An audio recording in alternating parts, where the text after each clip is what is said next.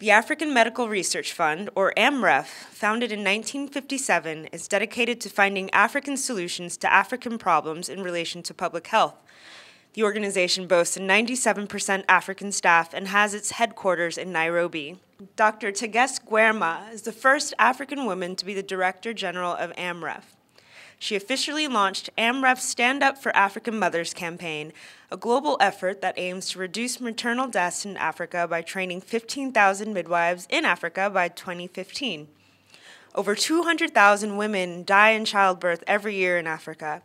Lack of access to formal health care, lack of education, and lack of supplies contribute to the high risks many African women face giving birth. Dr. Guerma believes training more midwives can help to reduce maternal risk. Women die due to complications during pregnancy and childbirth.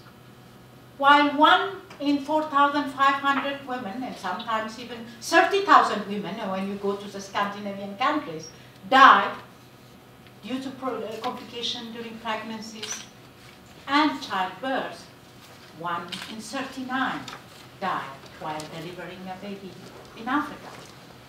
But why are they dying? They're dying of very simple thing. They're dying because they are bleeding. There's no drug to stop that bleeding. They're dying because they have an infection, simple infection. They're dying because they have high blood pressure, or malaria, HIV, anemia. Or because they haven't chosen to be pregnant and they are doing unsafe abortion. The organization is planning to use innovative ways to train such a large number of midwives in such a short period of time. Technology will play a key role in helping the midwives to update their skills. Okay. Oh yes, we use innovative technology to train.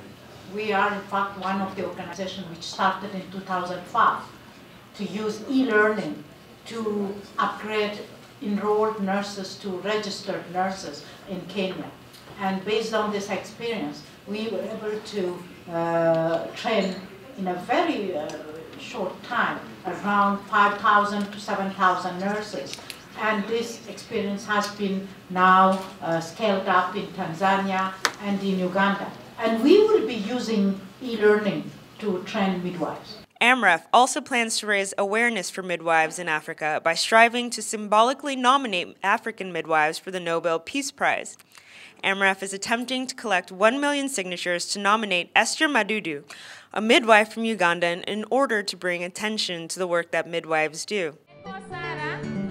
The women who cannot afford to come to hospital, mostly they are highly risky mothers in the village because these complications can arise in the village.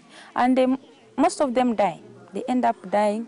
That's why we have high maternal mortality rate in Uganda. Very often, Western organizations have taken a top-down approach to public health concerns in sub-Saharan Africa. It is no secret that Western interventions into public health issues have not always been successful. Dr. Guerma, who formerly served with the World Health Organization, discussed why new African-led approaches to public health problems are necessary. You know, in the past so many years, so much money has been given as aid to Africa. But the impact has not been so great. So we feel that aid has not been really effective in the past. We will need to learn out of this and try to work differently and really work with the local communities and empower the local communities to find their own solutions, and the change will become a lasting change that way.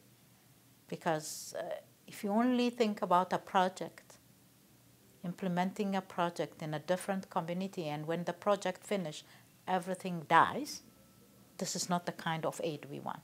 We want aid which is really empowering the people, giving them skills and means for them to change their own health. You can learn more about the Stand Up for African Mothers campaign at their website at www.standupforafricanmothers.com. Karen Natia, SaharaTV, New York City.